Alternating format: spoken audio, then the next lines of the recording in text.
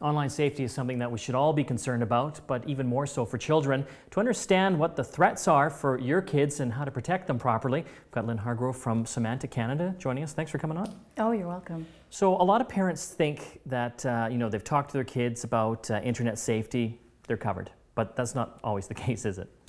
No, it's not. And we just launched a survey across Canada, surveying parents about what they're doing about their children's online safety. And an interesting result about the survey was that 92% of the parents are having that initial conversation, but then they fall down on execution. So what I mean by that is a third of them aren't executing parental controls. A third of them don't know how to check internet history. And more concerning, half of them don't actually know their children's online aliases. Well, it's kind of freaky because kids, obviously growing up in today's technology world, they know this stuff inside out. And in many cases, I think it's probably difficult for parents to understand all the different types of communications that they have digitally. Oh, absolutely. If you take social networking sites, for example, MySpace, 41% of the parents surveyed across Canada didn't even know what MySpace was.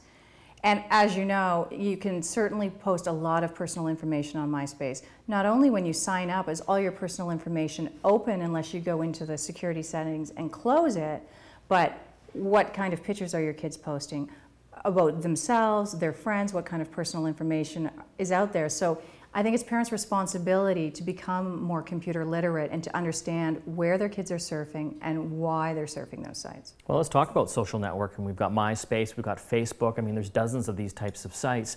And you're so right. When I look up on these sites, you can see kids' pictures up there, and they're giving out their home address, their phone numbers. And, 40% of parents don't even know what MySpace is. That's quite disconcerting. It absolutely is, and I think what parents need to be aware of, they need to spend some time with their kids and surf with them. They want, have your kids show you where they're going, what they're doing online. Take a look at their instant message list and make sure that they know are those people kids that you know, are there friends that you're aware of? Because what happens, for example, in instant messaging is a friend of a friend will add this person. Well, this person asks you to add that person, and all of a sudden your kids are talking to strangers. And then a few months later, let's meet in real life. Let's go to the mall, and now your child's, interacting with a stranger. So you need to have some rules associated with surfing, just like being online, just like you would have in real life, rules of the house. If you're going to post a picture, make sure you know about it as a parent.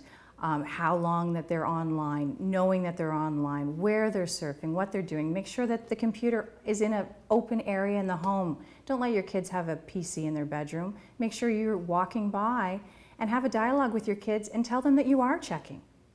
Well, super important. I even think about privacy for the family and security there. These kids on Facebook and MySpace, they post their blogs and their thoughts. And a good example I heard about recently, someone's told everyone, the world basically, the whole family's going on vacation for 2 weeks.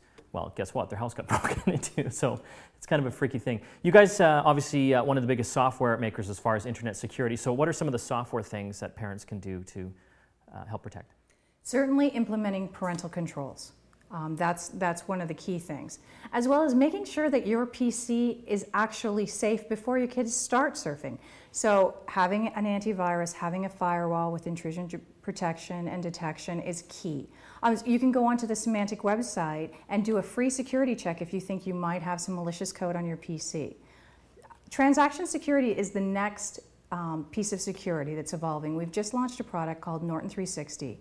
And one of the components of that product is transaction security. So we've all heard about phishing emails where your bank sends you an email or PayPal or something, and it says, we're going to close your account if you don't give us some personal information, and you click on a link and you're at a link that looks exactly like PayPal or exactly like your bank.